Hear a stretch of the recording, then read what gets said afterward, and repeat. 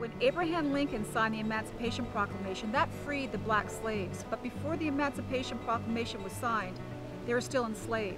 So they used the Underground Railroad, a mode, a vehicle, so to speak, to get them to freedom. Hi, I'm Justine Turner.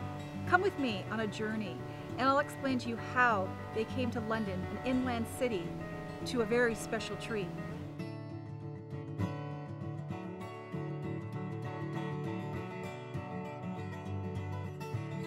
Canada is a unique place.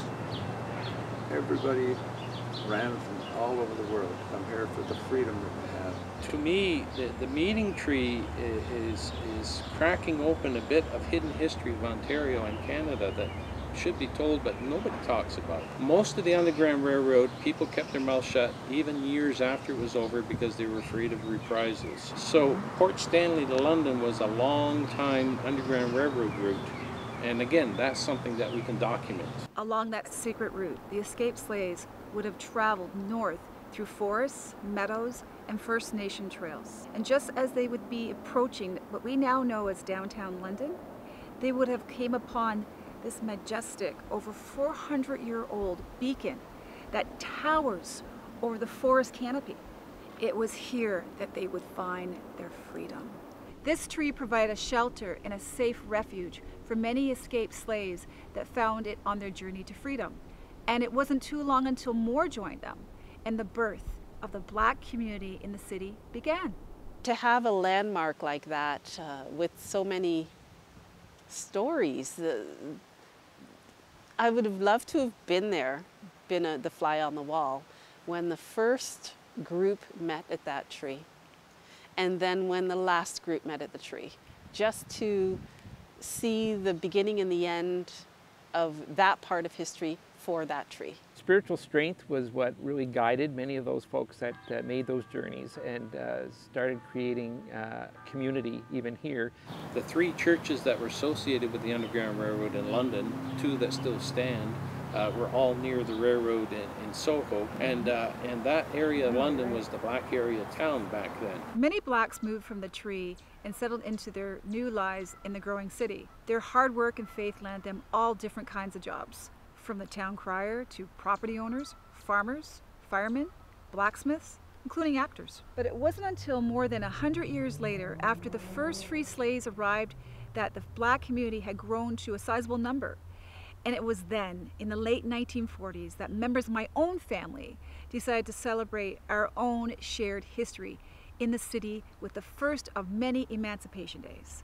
It was held here at Springbank Park, and it was called then the Colored Picnic. The history of Emancipation Day and also what it represents in London is something that we don't often highlight or talk about or give the emphasis that it should. The early celebrations organized by my ancestors had a huge response, with blacks from all over the region coming to celebrate together. My first one, I would say, was I was about 3.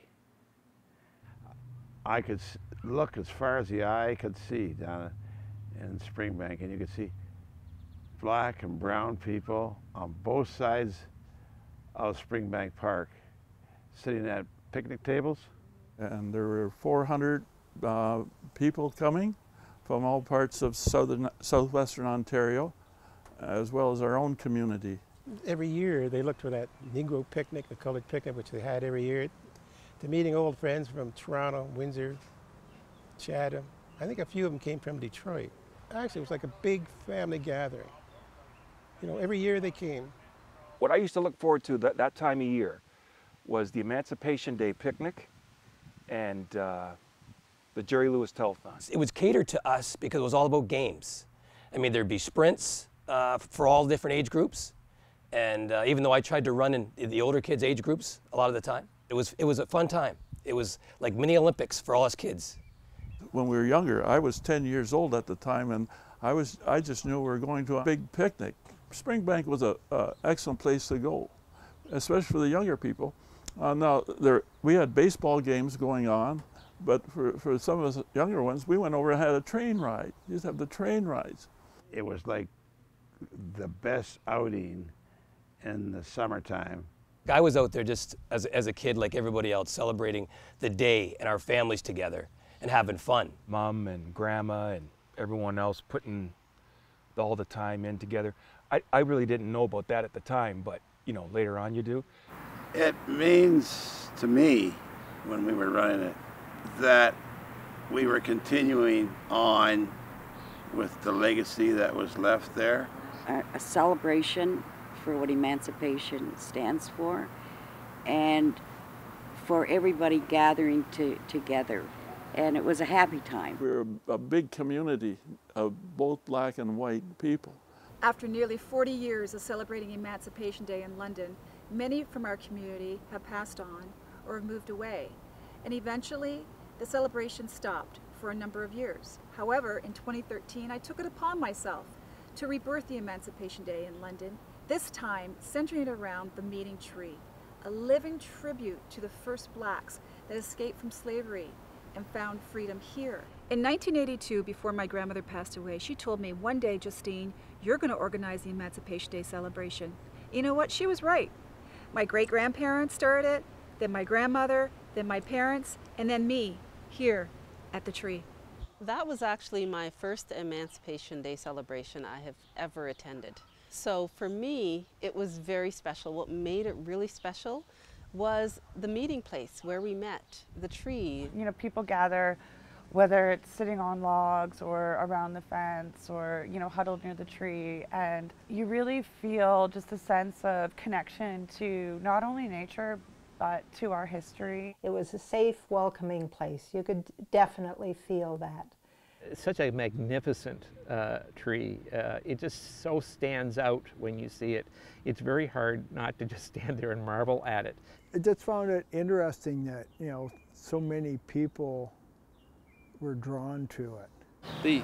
The history of the land is embedded in the ground, and the roots of the tree spread into the ground, and so does the history it brings with it. Hearing about London and hearing that it was such an integral part of the whole Underground Railroad. It's an important day in providing knowledge and education and an understanding of past histories, particularly those which, you know, when I was growing up, were not prominent within the histories that we might learn about through schools. We're able to imagine the people that came and how they were able to meet and in a safe place and feel safe.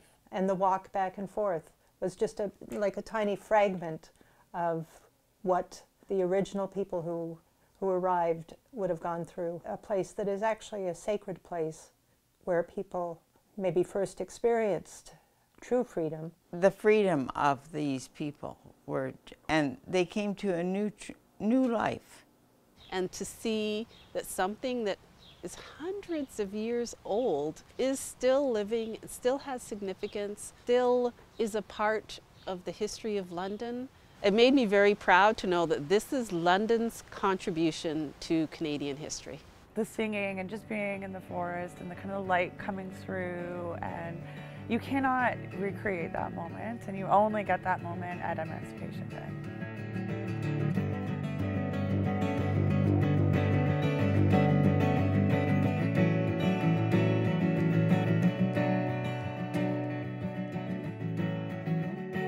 So where do we go from here? London is far a more diverse city now than it has been 20 years ago. And while Emancipation Day celebrates freedom from slavery for the black community in North America, it has grown into a symbol for freedom itself. A freedom that all of us deserve, no matter one's color. Celebrating, you know, with Emancipation Day is the fundamental right of humans to be free. And part of that is acknowledging that there were times and there are times in which people are not. You don't want kids to forget that once their ancestors or their friends' ancestors were once enslaved. You don't want people to forget anything that made how we live today possible. It's good to have insight into the experience of other people. It reaffirms what we all have to fight for, what we all have to stand for. As tolerant and multicultural as we are becoming here in London, it's important to note that the fight for equality and freedom isn't over yet. If anything, it's even more important now, and it's a fight we all have to take on to protect our future generation. Somebody's taught at home, the kids are taught at home, That's where racism starts. Don't play with that girl or boy because they're not the same color you. They came from a different country than you came from. And that's where it starts. As soon as they see the color of your skin, even though you're born here and you're Canadian 100%, they don't understand why you're here. I think when I grew up in the city, the teachings that I heard through my education didn't really directly tell those histories. And I think it's important as a community that those that are Black, they feel represented. There's no hiding place on the kingdom side. No hiding place. No hiding place. Oh, the kingdom. It is clear to me that Emancipation Day is just one part of a changing narrative, a celebration of the sacrifices and the struggles of the past, but also a message of hope for a better tomorrow, one where everyone in our city is valued equally, no matter their complexion. It is a message my family and I have worked so hard for years to portray, and it's one that I know in my heart will always be part of the celebration here at the Meeting Tree. I invite you to join us next year to gather here at the tree and become part of the positive change we want in London, to be a family. I think that even in my life today, I can see the differences. We're all the same color. We're just different shades. Canada's far from being perfect, but boy, it's a pretty darn good place.